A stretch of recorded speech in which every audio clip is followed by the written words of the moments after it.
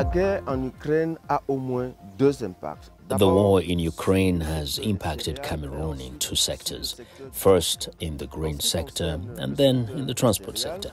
Le Cameroun dépendait de l'Ukraine. Cameroon has been dependent on Ukraine and Russia for at least 65% of its grain needs. Since the two countries are at war, Cameroon is now cut off from its main suppliers. In the transport sector, the price of fuel has soared on the global market, leading to an increase in the cost of air freight, which in turn has impacted prices of commodities in the local markets.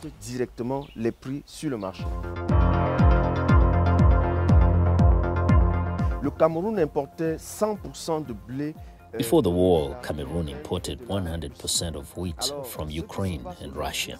Since the conflict started, the price of wheat has increased, which has directly impacted byproducts such as bread.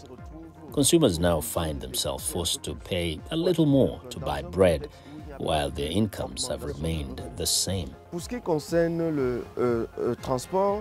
Cameroon is also experiencing a shortage of diesel. Bus operators as well as other motorists are now forced to cut back. We do not know how long it will last, and therefore we must expect that there will also be an increase in transportation cost as well as an increase in virtually all the products on the market.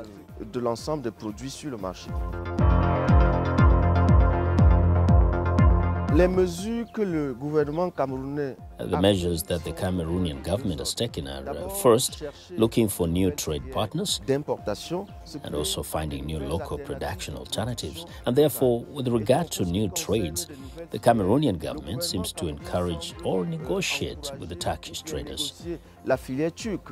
This partnership aims to allow the country to be supplied with wheat to ensure that the country has bread, which is a staple food in Cameroon. As far as national production is concerned, we see that there is a little more attention to the proposals we had for more than 10 years for not only locally producing wheat, but also producing alternative flours. The long-term impact is the fear of social crisis in Cameroon if there is no increase of income and the inflation persists. It is clear that in several sectors there may be discontent. It is said that a hungry belly has no ears, and gradually there is a global increase in prices, and this increase is already affecting the population and households in Cameroon. There